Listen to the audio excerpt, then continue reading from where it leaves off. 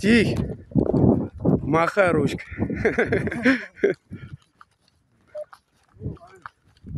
А, это я видел, братан. Здесь 2 бетра спалили. А эту уже, походу, подбили, короче, и она сюда скатилась.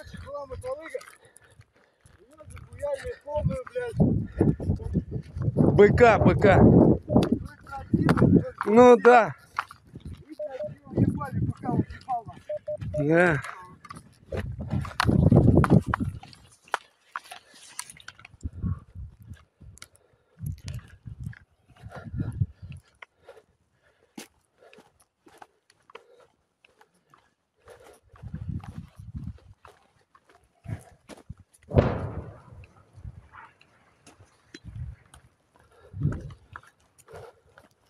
Миномет работает. Но это наш миномет. А вон, смотри, кумулятивная защита валяется от танка. Вот эта ракета валяется, уже взорвавшаяся.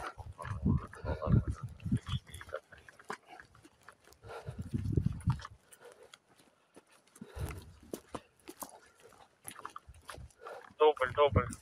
Азимут стола.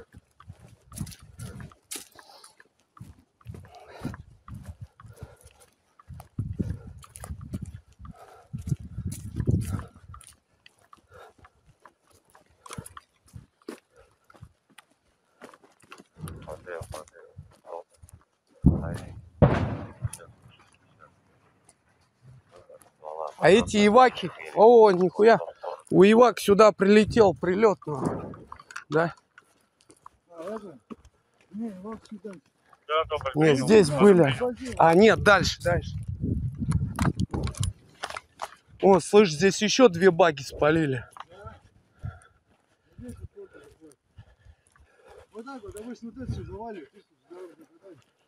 Хуя.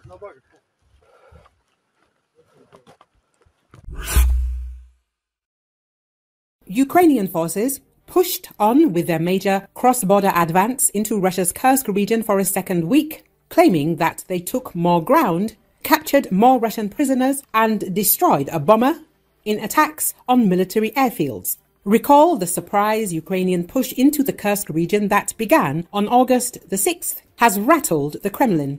The daring operation is the largest attack on Russia since World War II and could involve as many as 10,000 Ukrainian troops, backed by armor and artillery, military analysts say. Ukrainian defenders continue to advance in Russia's Kursk region. Since the start of August the 14th, the defense forces have captured over 100 Russian soldiers.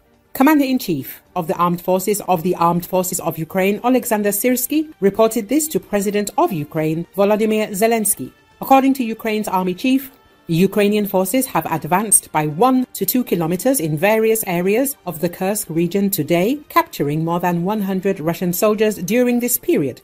Security Service of Ukraine's officers also said they captured over 100 Russian soldiers in Russia's Kursk region. Among the prisoners are soldiers of Kadirov's Akhmat unit, according to RBC Ukraine's intelligence sources. Security Service of Ukraine's special forces captured 102 Russian servicemen in the Kursk region. This is the most massive capture of the Russian troops that has ever been carried out in one go. The special operation was carried out by soldiers of the Security Service of Ukraine's Central Special Operations Center A. They captured and cleared an extensive, concrete and well-fortified company stronghold with underground communications and accommodation for personnel, a canteen, armory and even a bathhouse. Russian troops were not going to surrender. They had more than enough provisions and ammunition, the sources say. The Security Service Ukraine officers captured 102 servicemen of the 488th Guards Motorized Rifle Regiment of the Russian Armed Forces and the Akhmat unit, a special forces unit stationed in Chechnya. Recall, after the Ukrainian military's incursion into the Russian region of Kursk, many Russian soldiers are said to have been captured. This was announced by the state Ukrainian project Kochu Neti. The humanitarian project, launched by the Ukrainian Military Intelligence Service in January 2024, serves as a coordination center for Russian prisoners of war in Ukraine. It aims to help military personnel of the Russian army find their relatives. According to Kochu Neti, both conscripts and contract soldiers are among the captives. There is also information about the dead, whose bodies were not taken away by their comrades during the retreat, it's said in the statement. According to some informations, the number of Russians captured in Kursk exceeded 1,000. In this case, according to Syrsky, the search and destruction of enemy in the town of Sudza has been completed.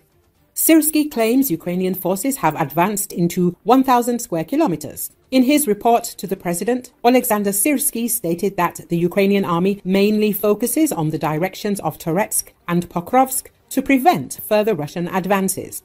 Please let us know if anything is lacking. We can provide it. I understand it's challenging, but we can find ways to strengthen our troops in these areas, Zelensky said.